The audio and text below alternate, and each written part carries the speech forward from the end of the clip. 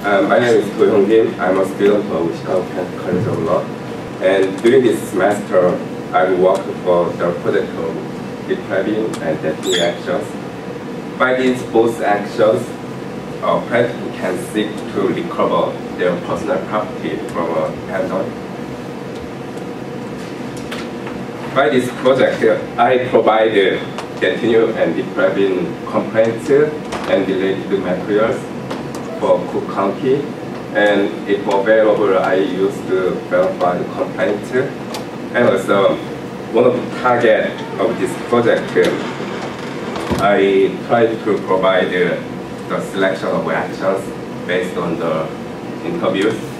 Actually, in many cases, there is no right action to select one of the actions, because although two actions are a little different requires a little different procedures, but the final outcome, whether you select the Replevin or Detinue action, you can recover the property and sometimes recover damages. But because of the procedural difference, depending on the plaintiff's situation, a plaintiff may get the benefit in their money and time. So if we select the right action. And I hope this project outcome would be served to Illinois Legal Aid Online, and which is a client of this project. And Dina, who works there, also helped and guided me to finish this project.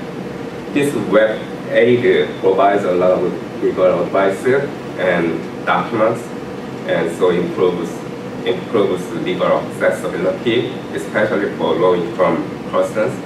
And I actually looked many persons relied on this website and finally get their documents. So I hope my project is also used to guide a person who need help. And for this project, I used a web-based interview tool, named the APJ Guided Interview, and automated template tool. It's a Staudt. And I wanted this interview to respond to many dependents who would be in different type of dependents, such as individual, government, and corporate. And also, as I mentioned before, I wanted to provide the selection of one action based on the interview. So when end user answer the question in his project, they finally get the appropriate complaint and related material. And by the outcome, based on the interview, this project provides an end user with one package of total 3 packages. For Replevin with notice, I will provide a complaint notice and judgment with notice. And as for Detinue action, I will provide complaint summons and judgment. And Replevin without notice, I will provide this project provides complaint and judgment without notice. The challenge from the legal aspect in this project is basically how I can select the appropriate action. Replevin includes 2 separate steps.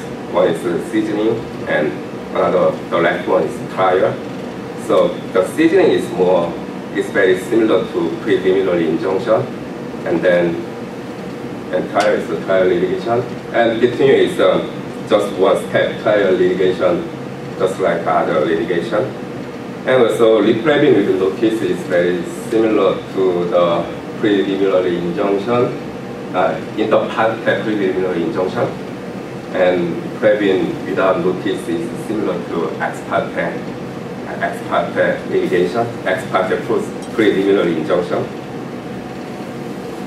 So to select the appropriate actions, I used IICLE materials, which provides continuing legal education, and also the client also recommended to use that one. And another challenge came from the way to make a template and interview. Based on one interview, it should respond to 3 different actions selectively. And also one of them requires a specific template depending on dependent number, and each template requires a specific dependent name in the position along with the whole dependent name list. And also I also suffer a problem with the plain language in the interview, but anyway, they are all solved through this class. So let's see the HJ interview and after.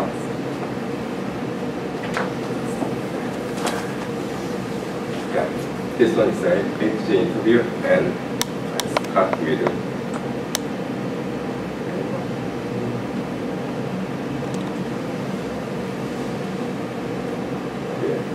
at first we require the prefix name, and then it gives some option whether he is suing BF on the BF of sole proprietorship. And also when I select the yes, this interview asks its name, and if you select no, it goes to your address. And then also I asked the marriage status, because sometimes when someone owns or possesses some property with his wife, so many times the legal life is shared with the husband and wife.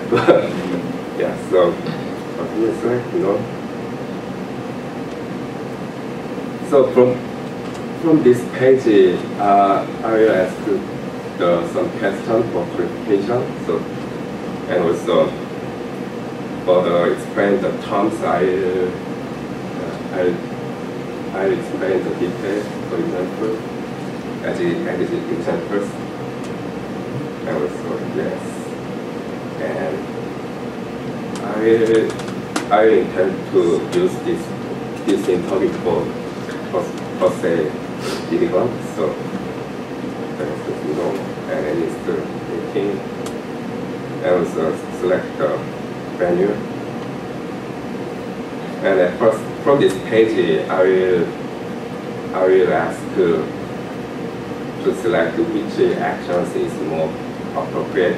So at first, I ask whether he is owner or not, because the Replevin action, the owner or any person who has possessory right also bring an action, but at the Detinue action, it's only allowed for owner. So maybe owner, and also, and the main difference between the Replevin and Detinue action. So at the first stage in the Replevin action,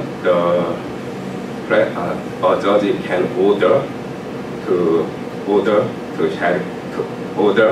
for charity to seize the property and then return it back, and then the dependent has some dependents want to trial at the time at the second stage the trial will be held. So the location, so the knowledge where the goods and channels you want to recover are located is very important, because if you don't know, the charity does not seize it. So maybe yes, and then also in the Replevin action, it's restricted and dependents take this property because of tax or any local process. So maybe no. And also to do Replevin action, it's just like a preliminary injunction. So if he get the order from the judge, he have to deposit 2 times the value of the property. So someone may come to deposit the money. So even if he is eligible for Replevin, I ask whether he actually want to deposit or not. So maybe no, and maybe yes. And then from this page, it's a little quite complex legal questions. So because in the Replevin action, he will be eligible for inter parte or ex parte proceeding. So to do ex parte proceeding, the verified form requires some specific type of situations. So I divided it into two things. One is that situation, maybe in this crescendo. At the time, it will ask some imminently impending harm. So he may have the imminently impending harm. So he can select the more detailed situation. And then, even if he is eligible for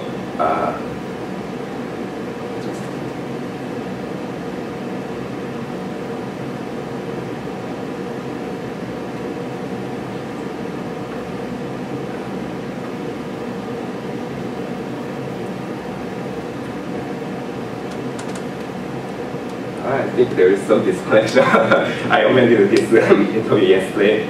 So when I selected this one, the next page is even if you are eligible for the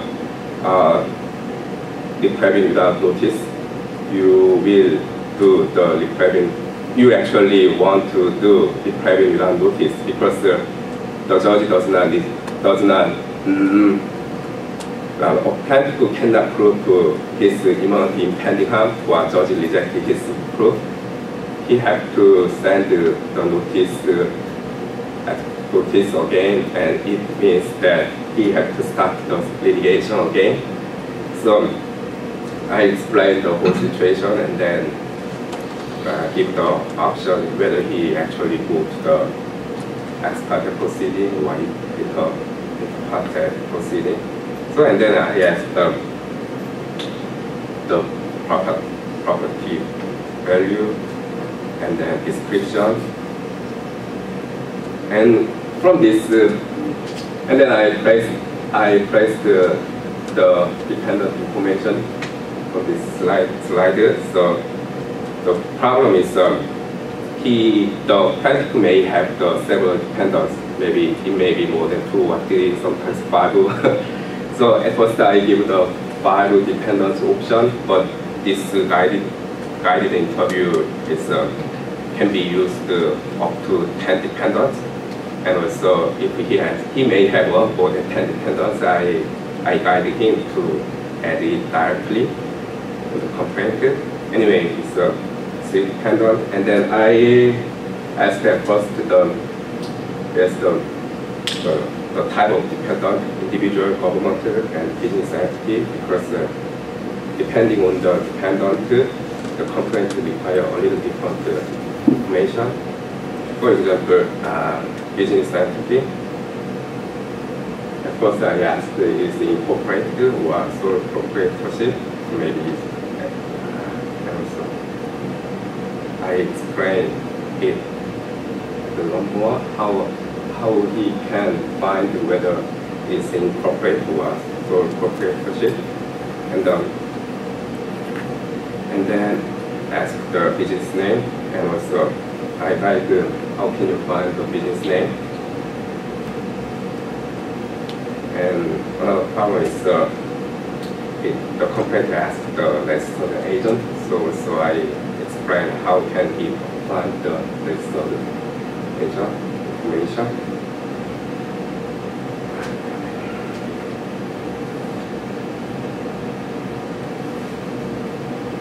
And also, I select 3 dependents, but whenever he selects no other dependents, this interview go out, so get the forms.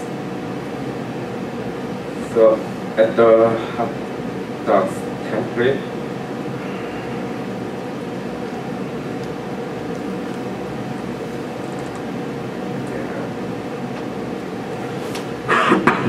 on the Detinue action, it has it's selected the Detinue action, and then fill out the proper answers for all Detinue action. and depending on the interview, he may select the Replevin with the notice. It's selected the Replevin with notice, and then notice forms depending on the specific dependent. And also it has the agent name, and also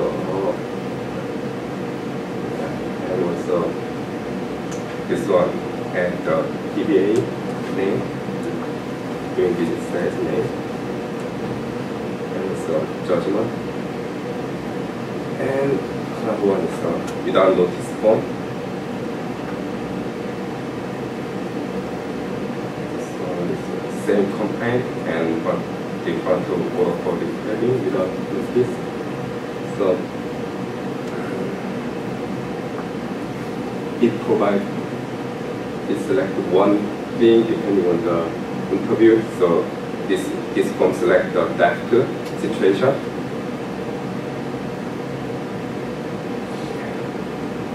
And then every complaint is including the dependent information. If the dependents are more than 3, or sometimes 2. So